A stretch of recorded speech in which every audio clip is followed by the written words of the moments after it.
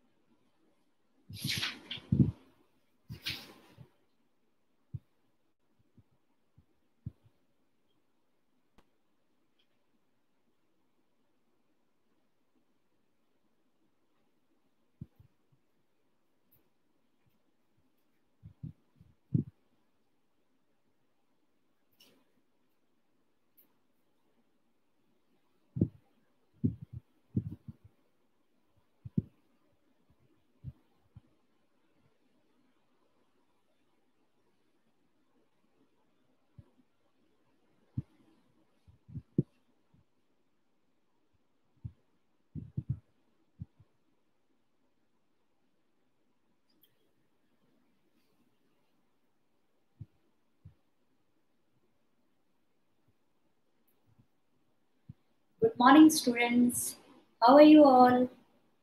I am fine, and I hope you all will be fine at home. And stay at home and study well.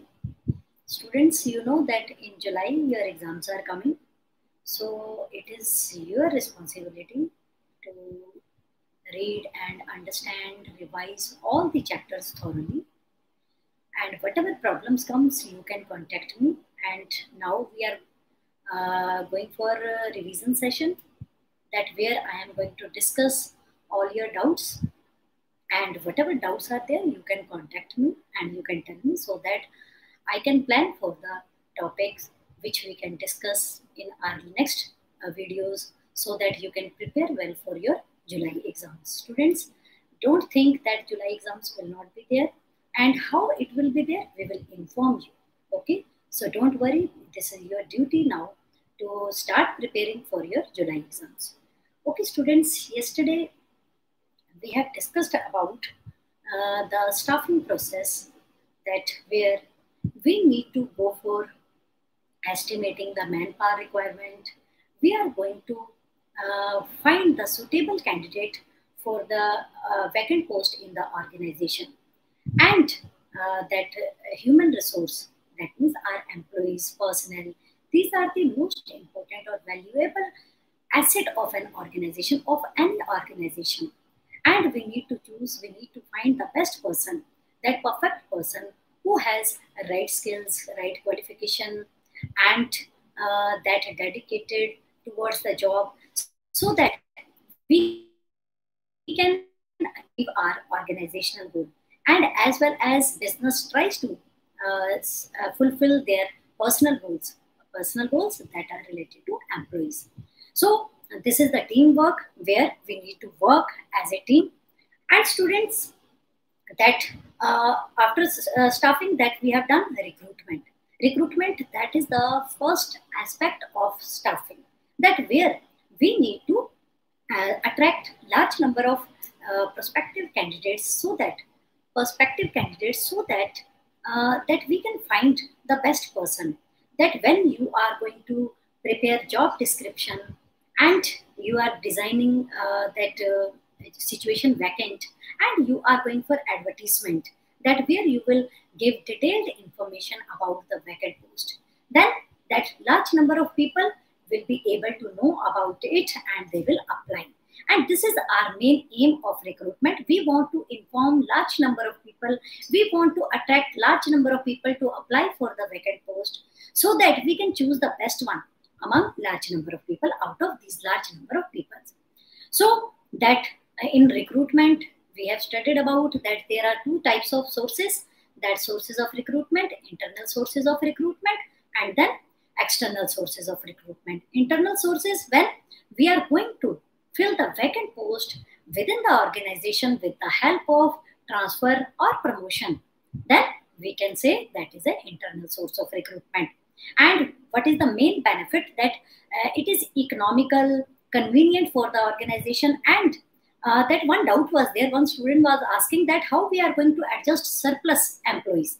Students, suppose if there is any extra employee in one department, and suppose we need that 5 employees in one department and there are 6, then 1 employee is extra, so unnecessary we are paying that wages to him. And if we terminate him, it will not be good for us as a human being also, and not good for the that positive image for the business. And there is a solution. What we can do, where there is a shortage in any department, we can shift that person to the department where there is a shortage. So what will be the benefit? That this will be beneficial for the organization as well as for the employee, that he will not lose the job, and you will be able to satisfy him that by giving him another post, another department, and that your requirement also will be fulfilled, that no need to find another person, new person from outside. So this is the benefit. And then external sources of recruitment, that you are going to find suitable candidate from outside. And here different the types we have studied yesterday: direct recruitment, that is gate hiring, casual callers, then employment exchange, campus recruitment, labor contractor, and web publishing, advertisement, placement agencies or management consultants. So these all are the external sources through that we can invite, we can infuse fresh talent in the organization. तो ये सारे हमारे recruitment का है, जिसमें हम internal और external की एक्सटर्नल तरीका यूज करके हम अपने ऑर्गेनाइजेशन की जो वर्क फोर्स की रिक्वायरमेंट है उसको पूरा करते हैं. लेकिन अब हमारे पास एप्लीकेशन आ गई, that we have invited the people, those who are willing to work with us, and they have given their resume. Now, what is the next step? Next step, we need to select the best person. Now, who will help us? Our selection process. Selection process, that is the second aspect of staffing. तो after recruitment, staffing selection comes. अब selection में हम पढ़ेंगे कि how we are going to select the right person. We are going to choose the person by performing different steps. Some steps are involved in the selection process, and by performing each step, we need to find the best candidate who has the right skills, right qualification, right experience, right attitude, suitability for the job, experience for the job, and then so that business is able to achieve organizational as well as social and personal goals. So there will be harmony in the organization. And that selection process, it involves some stages, different stages. And what we are going to do, that each stage, that every candidate who is willing to work, he has to pass that each stage.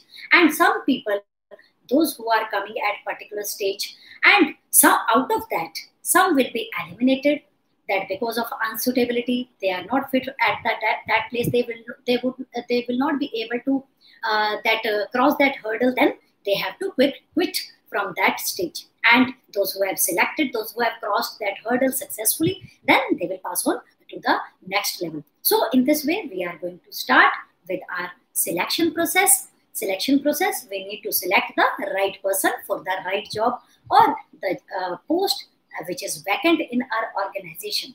So students, that selection process starts with screening and end with that contract of employment. But it may continue even after this.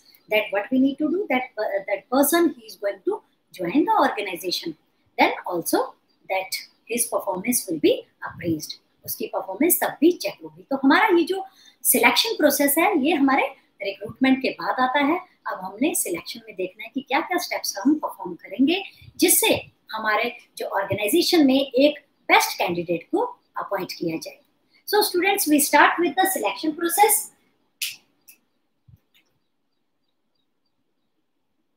Now our topic is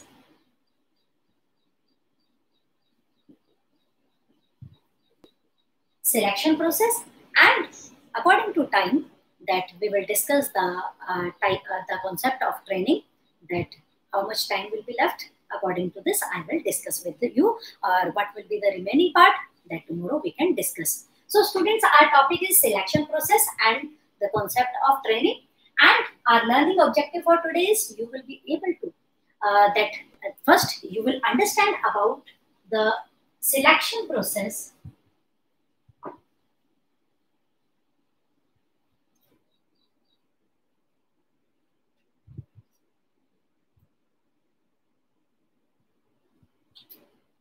Selection process and concept of training. And after studying this, that after discussion of this topic, you will be able to explain this process confidently with proper understanding, and you will be able to explain that training concept, as well as you will be able to solve your case studies confidently, and it will be very easy for you to solve your case studies. So students, we start with our selection process.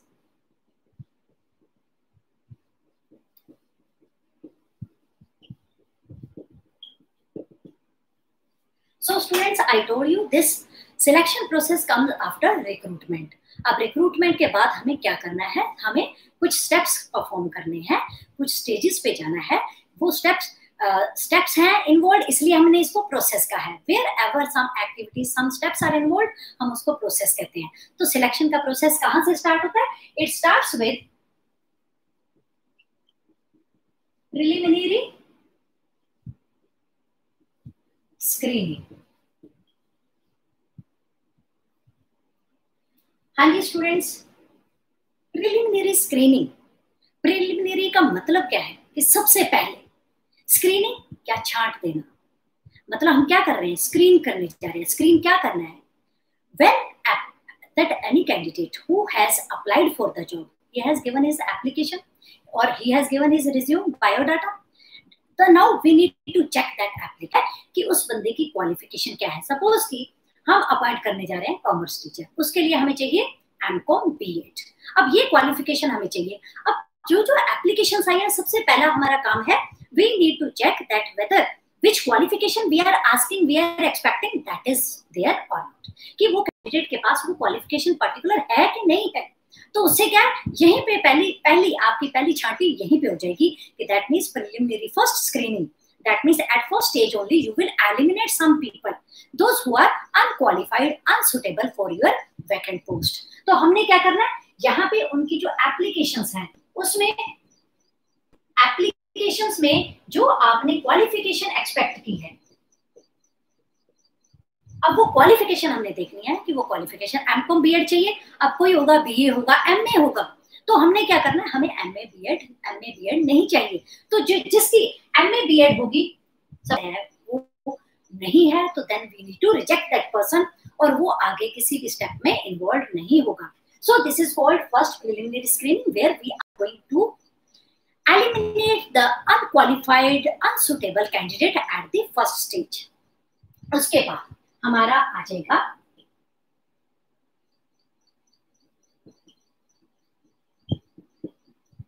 selection test. Now students, here that we need to assess, we need to measure some characteristics of person. Some test will be involved in this selection test. This is selection test, not selection process. So ये भी कई बार बच्चे क्या आते हैं, यहाँ पे भी selection test, यहाँ पे भी selection test लिख देते हैं. तो आपने क्या करना है, ये है हमारा सिलेक्शन टेस्ट. अब सिलेक्शन टेस्ट में हमने कुछ टेस्ट करने हैं, कुछ स्टेप्स हैं, कुछ दैट कैरेक्टरिस्टिक्स हमें असेस करनी है. वो कौन कौन सी कैरेक्टरिस्टिक असेस करनी है? फर्स्ट वन, कौन सा टेस्ट हमें दैट असेस करना है, टेस्ट करना है, इंटेलिजेंस टेस्ट क्या है. We are going to major intelligent quotient of N employ. अब उसमें हम उसका देख रहे हैं उसकी learning ability, ability to make decisions and judgement. मतलब उसका इंटेलिजेंट कोशेंट कितना है, या उसकी एबिलिटी क्या है कोई भी डिसीजन लेने की, कोई जजमेंट करने की. तो वो कैसे जज कर पाता है, कोई हम उसको सिचुएशन देंगे तो ताकि हम देखेंगे कि क्या उसकी जज करने की, डिसीजन लेने की क्या कैपेसिटी है, क्या उसके कैसे वो डिसीजन ले रहा है. तो हमारा सबसे पहला उसका क्या आईक्यू लेवल कितना है, तो हमने ये अपना जानना है. तो ये हमारा एक साइकोलॉजिकल टेस्ट माना जाता है, जिसमें कि हम उसका आईक्यू देखेंगे, दूसरा हम उसकी एबिलिटी, लर्निंग एबिलिटी देखेंगे, उसका डिसीजन लेने की पावर, क्षमता, उसको गाइड असेस करेंगे, या फिर वो कैसे किसी चीज को जज करता है, इवैल्यूएट करता है, एनालाइज करता है, हम उसको देखेंगे. तो यहाँ पे क्या होगा, इंटेलिजेंस में आपने क्या किया, उसका आईक्यू देखा, उसकी लर्निंग एबिलिटी देखी, ability to take decisions,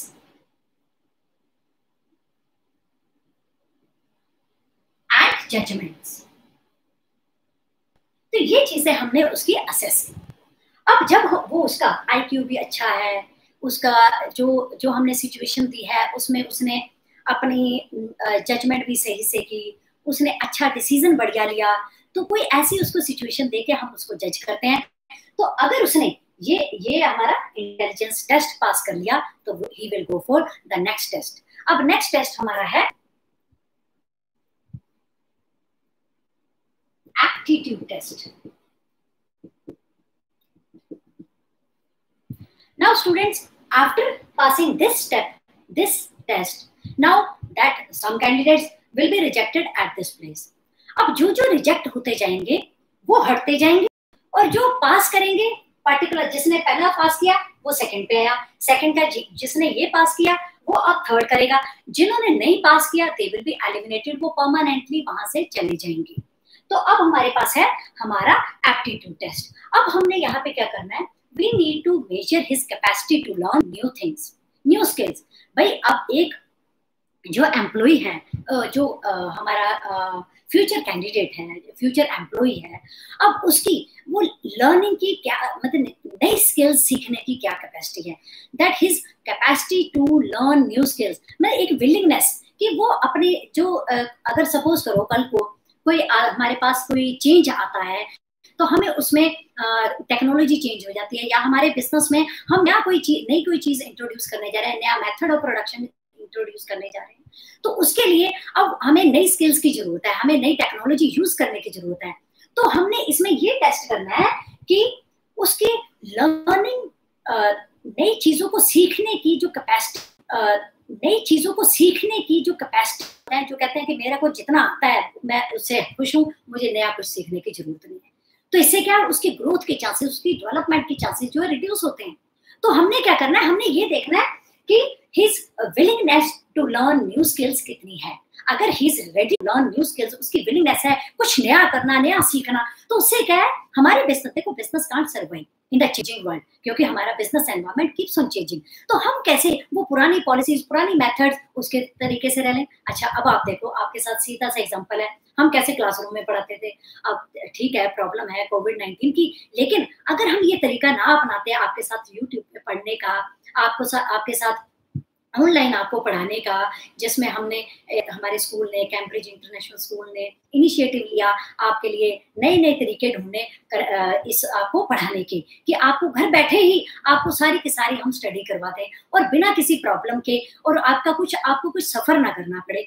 तो उसके लिए देखो, हमारे हमारे अब एम्प्लॉय, अगर मैं कहूँ नहीं जी मुझे तो कुछ नहीं करना, तो I will not be able to grow, I will not be able to develop in my career. तो क्या है, हमें भी आगे बढ़ना है। तो अगर मैं कहूँ कि no, I don't want to grow, I don't want to learn anything else, anything new, तो then that candidate will not be suitable in this that at this time where the business environment, or that when the time changes, or when the business environment keeps on changing, जहाँ पे हर moment में हमें नहीं पता कब क्या नया change आ जाए।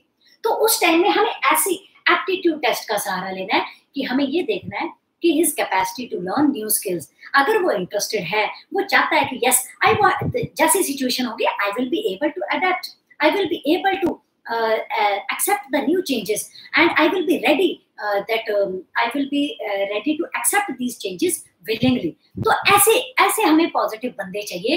तो जिनके पास ऐसी जो ये एप्टीट्यूड टेस्ट नहीं क्लियर कर पाते, that those who are not ready to learn new skills, they will be rejected, and not ready to learn new skills, they will be rejected at this step। So हम यहाँ पे क्या कर रहे हैं, we are going to measure learning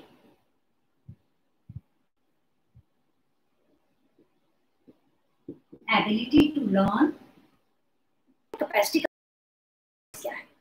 तो उससे क्या होगा, उसके chances of growth and development be more, तभी ग्रो कर पाएंगे, चाहे वो एज एन इंडिविजुअल लेवल है, चाहे वो बिजनेस है, बिजनेस की भी ग्रोथ होगी, हमारे एज एन इंडिविजुअल की भी ग्रोथ होगी, that if we are ready to accept the changes. अब जिसने एप्टीट्यूड टेस्ट कर लिया, उसके बाद हमारा आ जाता है पर्सनैलिटी टेस्ट।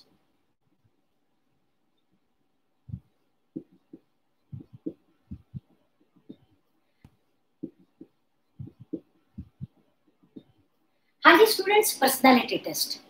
अब देखो, पहला जिसने क्रॉस किया प्रिलिमिनरी स्क्रीनिंग, वही सेकंड पे आएगा। हाँ जी स्टूडेंट्स, पर्सनैलिटी टेस्ट। अब देखो, पहला जिसने क्रॉस किया प्रिलिमिनरी स्क्रीनिंग, वही सेकंड पे आएगा, उसने कर लिया वही थर्ड पे आएगा, वही फोर्थ पे आएगा, और जो रिजेक्ट होते जा रहे हैं वो यहाँ पे जाते जाएंगे। ईच स्टेज, हर स्टेज पे वो बाहर होते जाएंगे, और जो सिलेक्टेड है वही आगे बढ़ेंगे। अब हमारे पास आ जाता है personality test. His reactions in a particular situation, उसकी वैल्यूज देखी जाएंगी, ओवरऑल पर्सनैलिटी चेक की जाएगी, जज की जाएगी।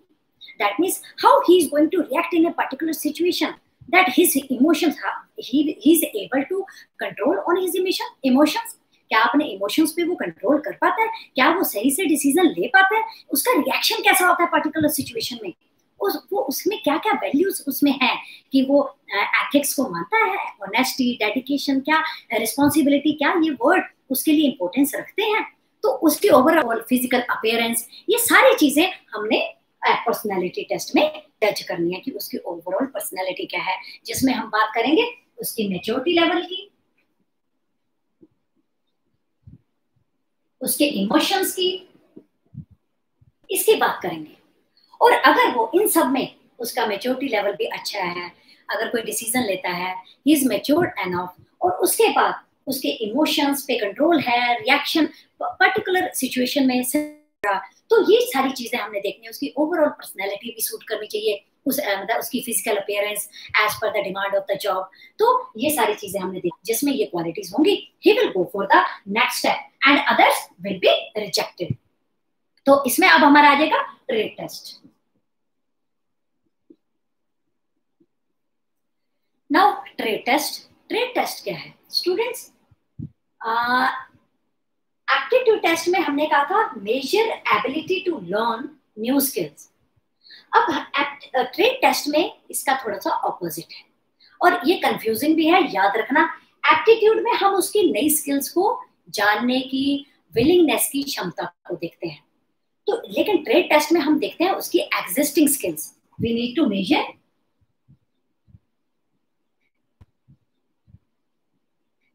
His skills, knowledge in his field। मतलब जिस प्रोफेशन में, जिस फील्ड में वो इन्वॉल्व है, उससे रिलेटेड उसकी प्रेजेंट नॉलेज क्या है, कितना जानता है अपने फील्ड के बारे में, अपने प्रोफेशन के बारे में, जिस जॉब के लिए वो आया है उसके बारे में उसकी डिटेल्ड इंफॉर्मेशन। तो हमने यहाँ पे क्या किया, उसके प्रेजेंट स्किल्स की बात करें कि एट प्रेजेंट मेरे में क्या क्या क्वालिटीज हैं, क्या स्किल्स हैं, करें कि एट प्रेजेंट मेरे में क्या क्या क्वालिटीज हैं, क्या स्किल्स हैं, क्या नॉलेज है मेरी। और हमने जो एप्टीट्यूड टेस्ट में बात की थी वो क्या नॉलेज है मेरी, और हमने जो एप्टीट्यूड टेस्ट में बात की थी वो हमने आगे आने वाले फ्यूचर में उसकी विलिंगनेस कि आगे फ्यूचर में उसकी क्या कोई नई स्किल्स अगर उसको लर्न करने का मौका मिलता है, if we are giving him chance to learn new skills, he will be interested और नॉट। तो यहाँ पे हम उसके प्रेजेंट स्किल्स की बात करते हैं, तो कई बार वो डिफरेंस पूछ लेते हैं या फिर they are asking by giving question in your case study that we are going to measure his existing skills or knowledge in his particular field or profession। तो बताओ which term is this। तो बच्चे कई बार aptitude लिखाते हैं, कई बार trade लिखाते हैं। तो ट्रेड और एप्टीट्यूड में सिर्फ ये फर्क है, याद रखना। Aptitude we are going to measure the ability to learn new skills, और यहाँ पे हम बात कर रहे हैं उसकी प्रेजेंट स्किल्स की, एग्जिस्टिंग स्किल्स की, एग्जिस्टिंग नॉलेज की, उसके फील्ड से रिलेटेड, उसके जो पर्टिकुलर जॉब है, उसका प्रोफेशन है, उससे रिलेटेड। तो अब जिसने ये ट्रेड टेस्ट भी क्रॉस कर लिया, उसकी अच्छी बढ़िया स्किल्स है, he knows very well about his profession, उसका एक्सपीरियंस भी अच्छा है, उसकी नॉलेज भी अच्छी है, then he will go for next step, and those who are rejected they will not go for next step. तो हम अब चलते हैं अपने next step, that is interest test. Students, interest test में हम क्या देखने जा रहे हैं, हम ये देखने जा रहे हैं कि for a particular job why he is interested then other jobs. अगर सपोज करो जिस पोस्ट के लिए हमने एमकॉम बीएड के लिए हम कॉमर्स टीचर के लिए अपॉइंट करने जा रहे हैं, तो हम कहते हैं why did you test the interest for a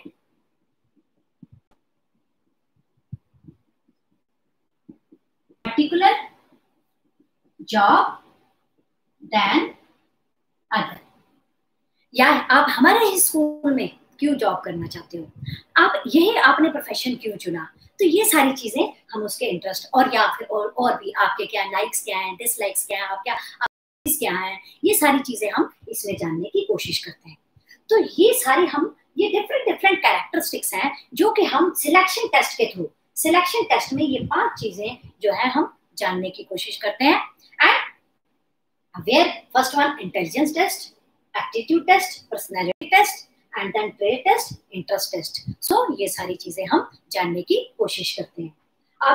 अब जिसने ये आप हमारा सिलेक्शन टेस्ट क्लियर कर लिया, those who have crossed this hurdle, that means they are passed in this selection test, now they will go for third step। Students, ये जो हमारे थे, मैं ऐसे निशान लगा देती हूँ, this one the first, this is the second, आपके लिए आसान हो जाएगा, otherwise numbering will be same।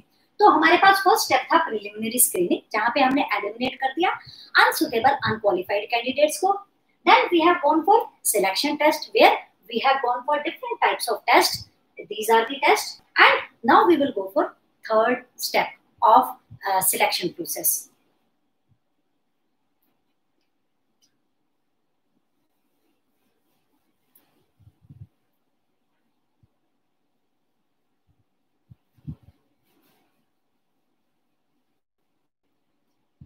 हाँ जी,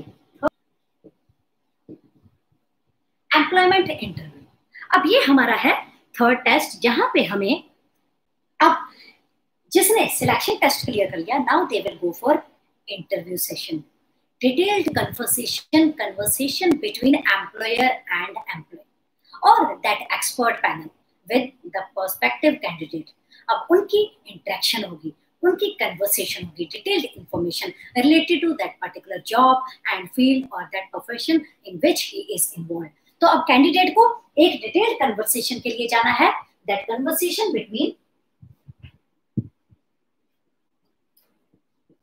between employer and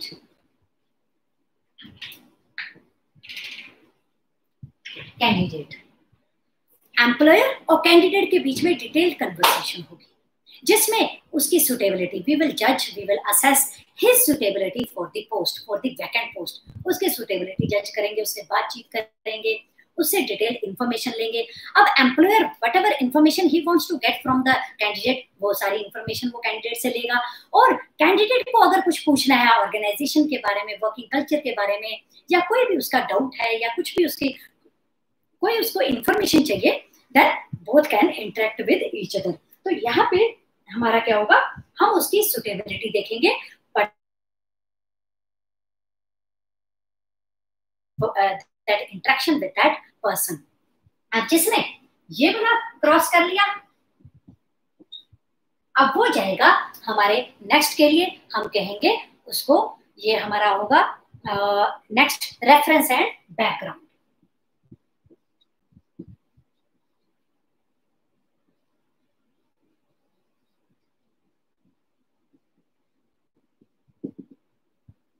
reference and background check. अब भाई जिसका एम्प्लॉयमेंट इंटरव्यू हो गया हमारा, एम्प्लॉयमेंट इंटरव्यू में हमने उसकी सुटेबिलिटी देखी जॉब के लिए, उस दोनों ने डिटेल कन्वर्सेशन की एक दूसरे के साथ, जो जो इन्फॉर्मेशन हमें चाहिए, ऑर्गेनाइजेशन को चाहिए, जो जो कैंडिडेट को चाहिए, क्योंकि candidate he is going to join that organisation.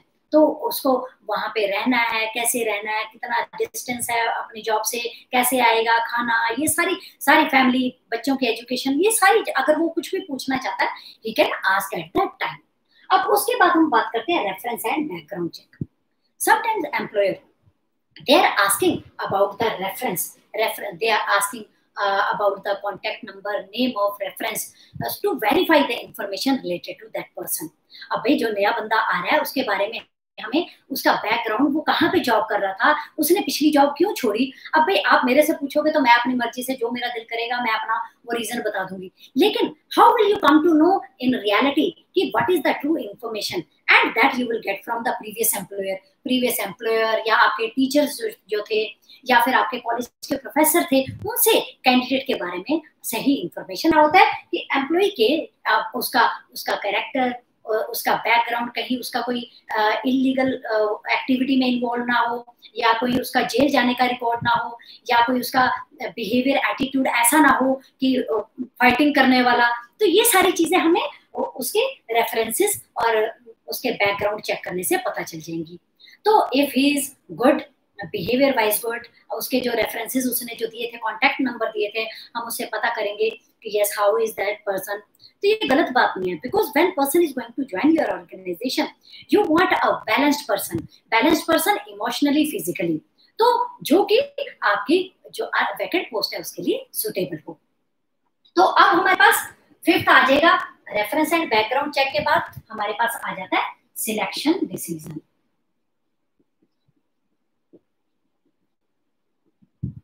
अब हमने करना है selection decision. Student, selection decision में अब हमारा फाइनल सिलेक्शन होगा, that we will choose the final person, that we will choose the candidate that which is selected for the vacant post, जिसको हमने फाइनली सिलेक्ट कर लिया है। तो यहाँ पे डिसीजन लिया जाएगा, that employer, that all expert panel, they will take the decision, yes, this person is suitable, that he has crossed all the hurdles and he is suitable for the vacant post, so let him selected। so हम उसको select करेंगे।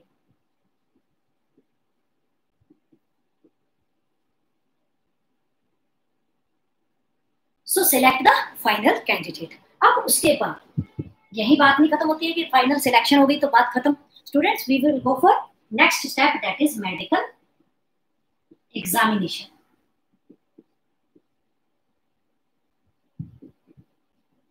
अब medical examination क्या है? We need to assess his physical fitness. Students, whether that person who is going to join us, that कहीं उसको कोई serious कोई किसी तरह की कोई सीरियस बीमारी ना हो, that which can spread and other can face any problem with this। ये एक प्रॉब्लम हम सॉल्व कर सकते हैं with the help of medical examination, कि उसकी physical fitness.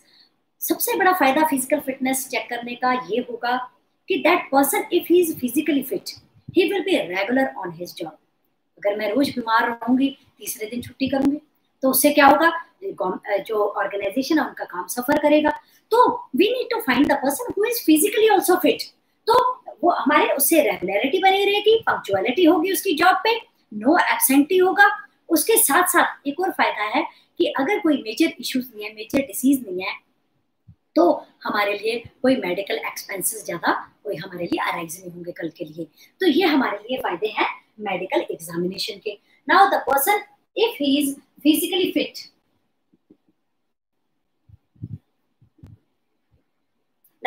then he will go for the next step, that is job offer। अब job offer के लिए जाएंगे। अब जॉब ऑफर क्या है? We are going to appoint him, और that letter of appointment we are going to offer him. That means that person is selected. अब उसे हमें अपॉइंटमेंट लेटर देना है कि on this particular date you have to report on the duty, and we should see, organisation should see that we are giving sufficient time to him to report on duty. तो हमारे यहाँ पे क्या होगा, हम उसको जॉब ऑफर करेंगे with the help of letter of appointment.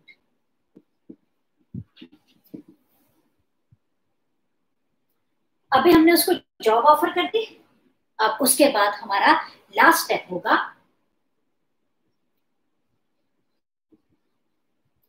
Contract of employment. सो अब हमारा लास्ट स्टेप है कॉन्ट्रैक्ट ऑफ एम्प्लॉयमेंट। अब this involve some documentation process. कुछ डॉक्यूमेंट साइन किए जाएंगे, रिटन एग्रीमेंट होगा। एंड ये रिटन एग्रीमेंट आपको पता है कि रिटन एग्रीमेंट से दोनों को फायदा है, चाहे वो organisation as well as an employ, कि उससे कल को कोई भी किसी भी तरह की कंफ्यूजन, मिसअंडरस्टैंडिंग, डिस्प्यूट्स कुछ नहीं होते, because we are going for writing contract, written agreement. तो उससे दोनों को होगा, क्लैरिटी होगी। तो ये हमारे लिए हेल्प करेगा कि smoothly we can work in the organisation for a long time. तो उसमें हमारे पास कॉन्ट्रैक्ट ऑफ एम्प्लॉयमेंट में रिटर्न के लिए हमारे पास कौन कौन से डॉक्यूमेंट्स होंगे? हम सबसे पहले एक अटेस्टेशन फॉर्म होगा। अटेस्टेशन फॉर्म यहाँ पे आपने क्या करना है कि what ever documents, what ever that certificates that he is going to submit to the organization, that he will go for self attestment।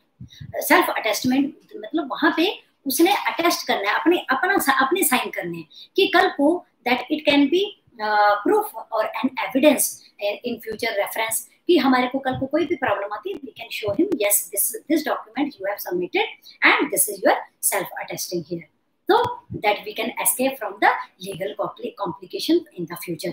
तो हमारे पास एक उसके सारे डॉक्यूमेंट जो सबमिट करवाएगा उसकी अटेस्टेशन होगी। उसके बाद हमारे पास रिटर्न कॉन्ट्रैक्ट ऑफ एम्प्लॉयमेंट जो हम साइन करेंगे, जिसको हम कहते हैं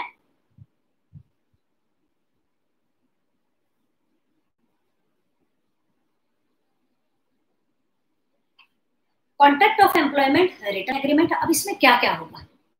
आपका जॉब प्रोफाइल, आपने क्या क्या ड्यूटीज करनी है, क्या रिस्पॉन्सिबिलिटी हो गए, आपका क्या पे स्केल होगा, आपकी कब इंक्रीमेंट लगेगी, आपको क्या क्या अलाउंसेस मिलेंगे, आपको कोई मेडिकल फैसिलिटी दी जा रही है कि नहीं दी जा रही है, आपकी लीव रूल्स क्या होंगे, आपका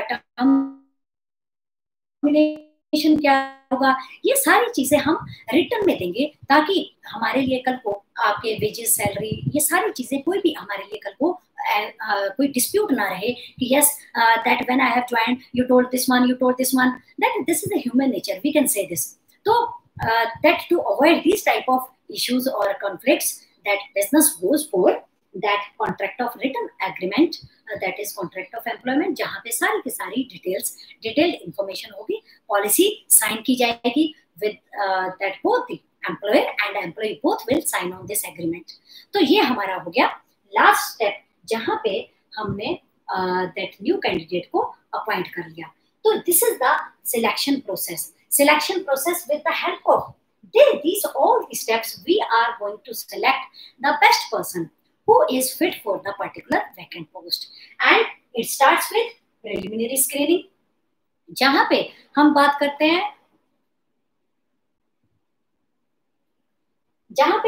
करते हैं कि if that person doesn't fulfill that requirement of qualification, then we will eliminate. उसके बाद वहां पे जिनकी वो प्रॉपर क्वालिफिकेशन नहीं थी उनको एलिमिनेट कर दिया.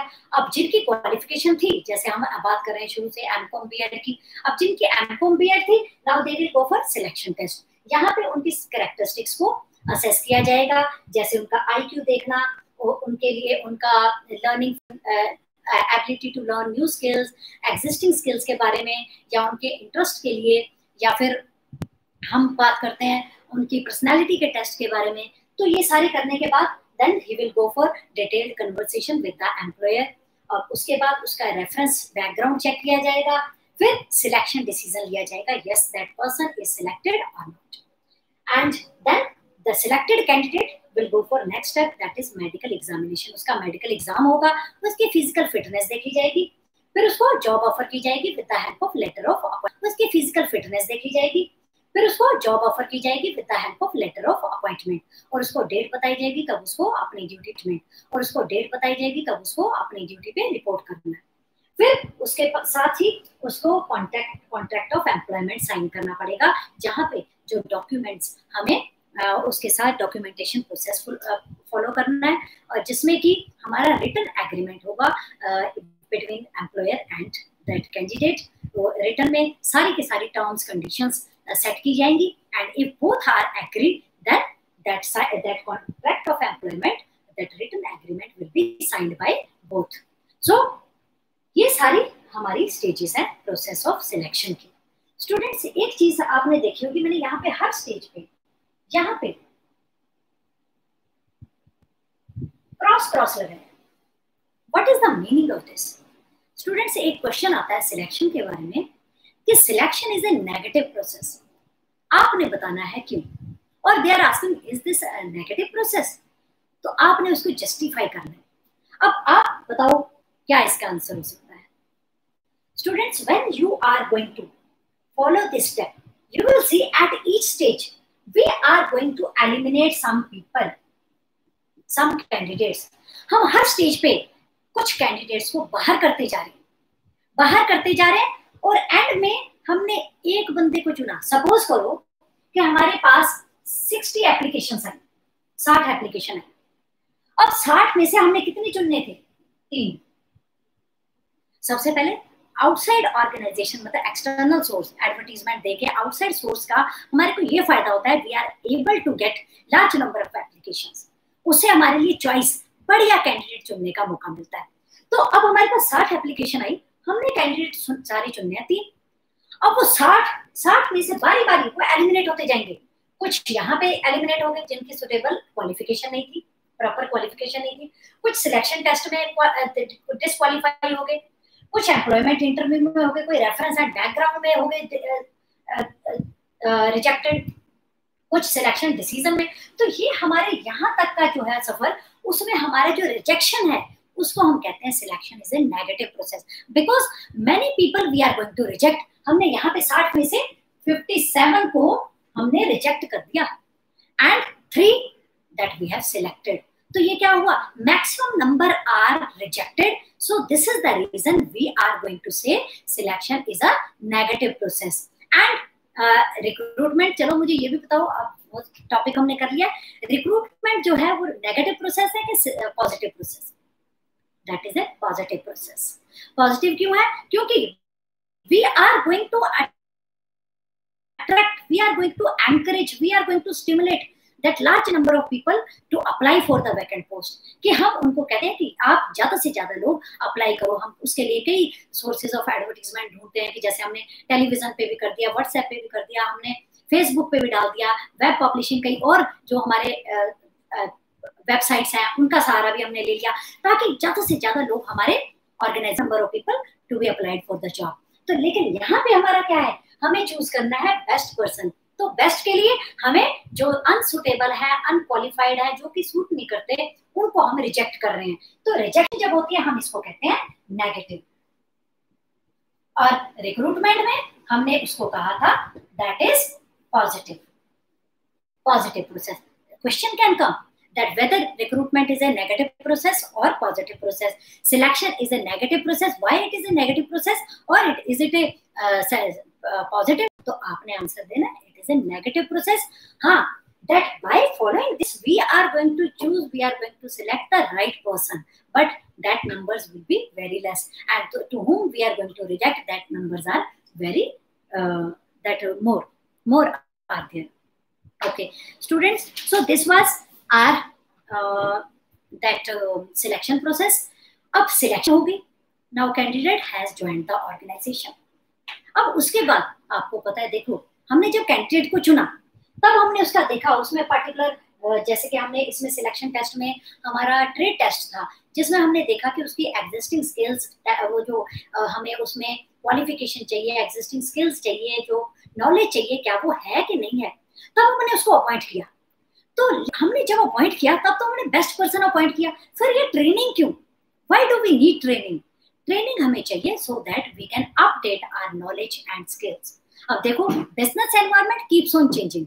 अब भाई जो हमें, जैसे मुझे पहले यूट्यूब पे तो पढ़ाना ही नहीं आता था, तो मैंने कभी सोचा भी नहीं था कि हमें पढ़ाना भी पड़ेगा, और and it will be very interesting, that good interaction, that good that conversation can be there, तो good lecture can be there. तो ये मुझे मालूम नहीं था।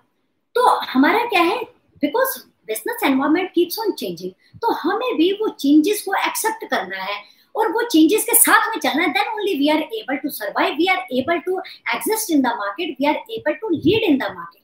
तो उसके लिए हमें नए नए चेंजेस को एक्सेप्ट करना है। तो उसी में जब आपके सपोज करो टेक्नोलॉजी चेंज होगी, आपका कॉम्पिटिटर नया ब्रांड कोई लेके आ रहा है, नई टेक्नोलॉजी उसने यूज कर ली, नया मेथड ऑफ प्रोडक्शन उसने यूज कर लिया, and he is going to bring new variety of products, तो हम पीछे कैसे रह सकते हैं? तो हमें भी वो नई टेक्नोलॉजी लानी पड़ेगी, हमें उसको बीट करना है। तो for this purpose I need to learn that technology, and for learning this we need to provide training. अब ये ट्रेनिंग जो है क्या हेल्प करती है? ट्रेनिंग हेल्प करती है to gain, to enhance the new skills, that knowledge about that particular task. So what we need to do? Training. Now our next topic is training.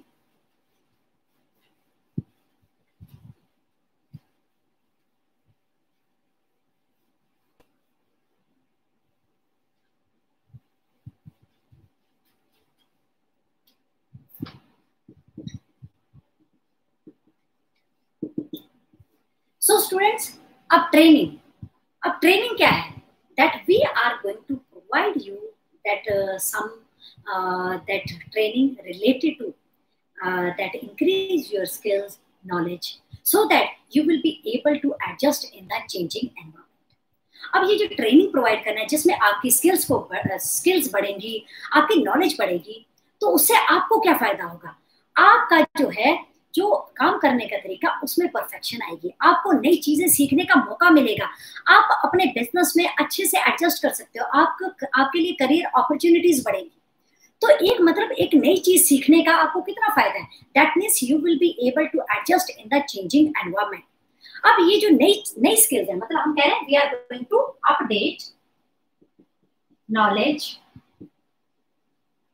And skills in a particular field. और ये training दी जाती है particular skills को सीखने के लिए दी जाती है, कि आप कोई पर्टिकुलर जैसे एक मशीन कोई हम ऑर्गेनाइजेशन नहीं लाने जा रहे हैं, तो अब वो मशीन को कैसे सीखना है? ट्रेनिंग। जैसे आपको यूट्यूब पर पढ़ाने के लिए पहले जब हमने आपके लिए गूगल फॉर्म बनाया, गूगल फॉर्म के लिए हमें ट्रेनिंग, तो that means for a particular skill we are getting training. तो इससे क्या होगा? हमारी अपडेट होगी नॉलेज, हमारी स्किल्स अपडेट होंगी, so we are able to improve our productivity. अब उसके लिए हम क्या करते हैं, ट्रेनिंग की जो हमारी इंपॉर्टेंस है वो हमारे ऑर्गेनाइजेशन के लिए एज वेल एज एम्प्लॉइज के लिए. And someone has rightly said, if you wish to plan for a year, sow seeds. If you wish to plan for 10 years, plant trees. If you wish to plan for a lifetime, develop people. It means that अगर आपने अपने business को grow करना है अपने long time के लिए, तो अपने जो एम्प्लॉइज हैं उनकी ग्रोथ, उनकी प्रोस्पेरिटी, उनकी स्किल्स को एनहेंस करो, इंक्रीज करो. तो ये हमारे पास है. अब हम देखेंगे कि ऑर्गेनाइजेशन को ट्रेनिंग के क्या क्या फायदे होते हैं और एम्प्लॉइज को उसके क्या क्या फायदे होते हैं. चलो one by one we will discuss about it. First we will discuss about the importance of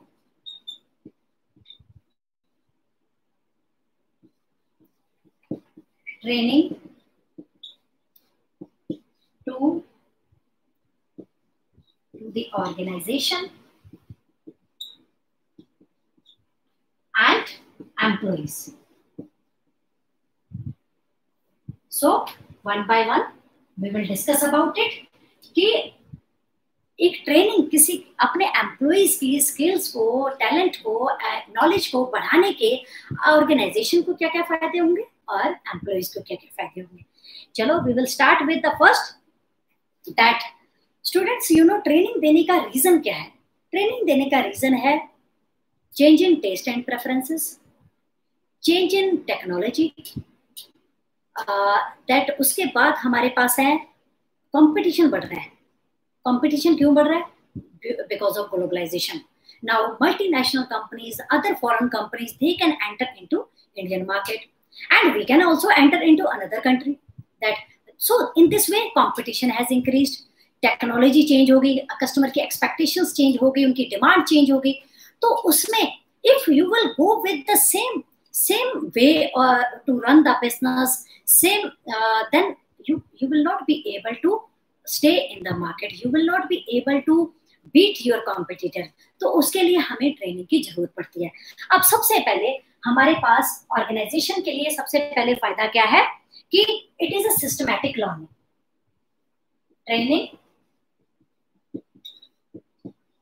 is a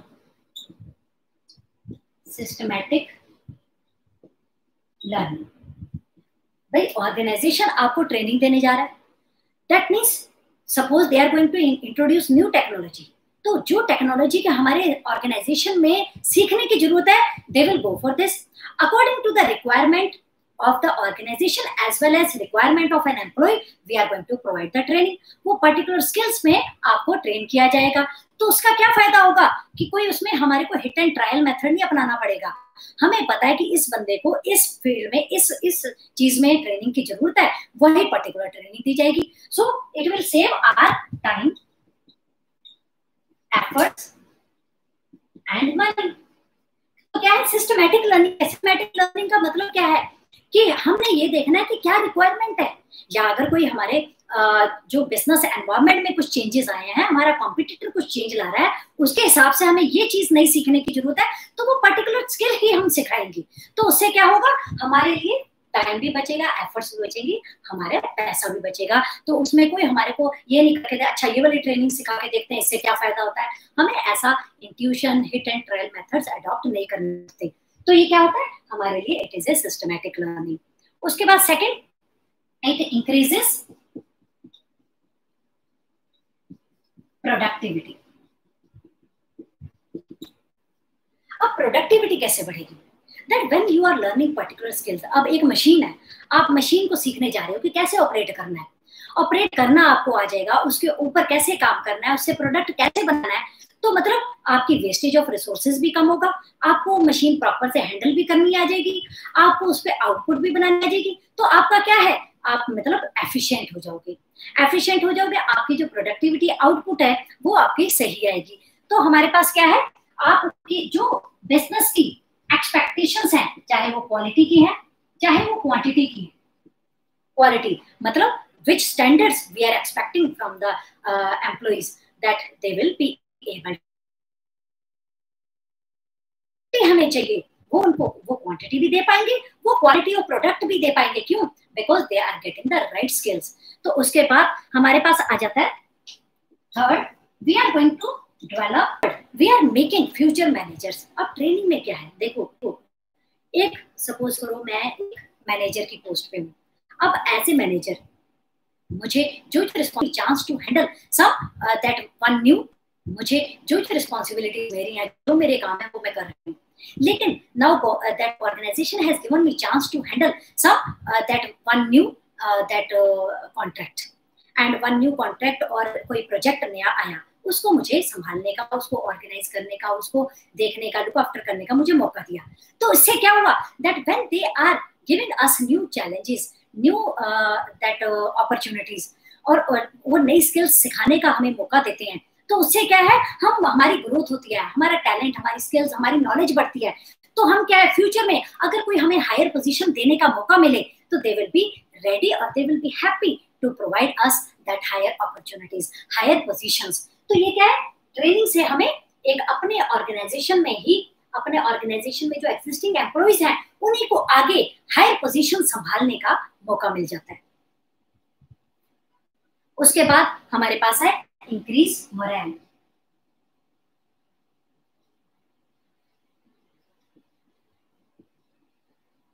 increase moral of employees, confidence employees का बढ़ाने में ये मदद करता है।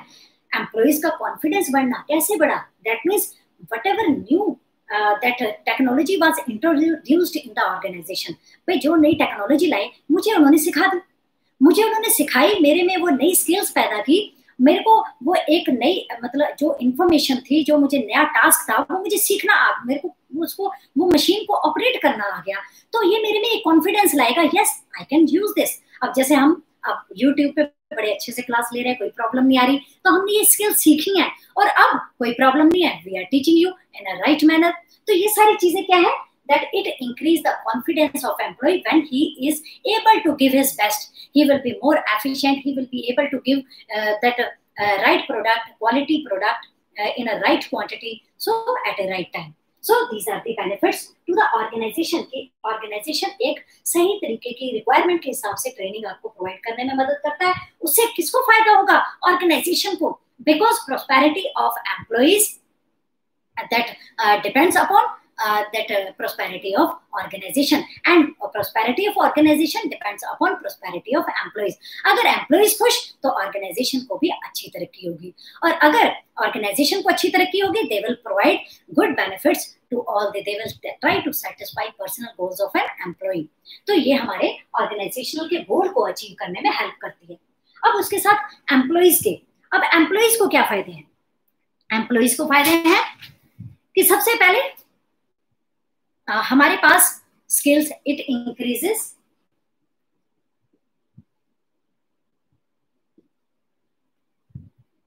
increases skills and knowledge.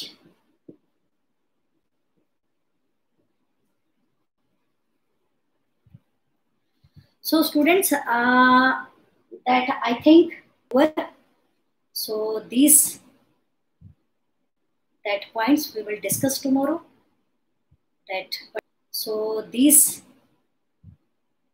that points we will discuss tomorrow, that but okay, let us do this now. This is small topic. Employees, what are the benefits to employees? That it helps to increase and knowledge. उसकी जो existing skill थी उसको बढ़ाने में, उसको increase करने, enhance करने में मौका मिलता है कि आप में नॉलेज, उसकी जो एग्जिस्टिंग स्किल थी उसको बढ़ाने में, उसको इंक्रीज करने, एनहांस करने में मौका मिलता है कि आप में जो जो स्किल्स पहले थी अब वो आप में नई स्किल्स ऐड होगी। उससे क्या होगा, आपके लिए बेटर करियर ऑप्शंस होंगी, करियर अपॉर्चुनिटीज होंगी, आपकी एफिशिएंसी बढ़ेगी। सेकंड है इंक्रीजेस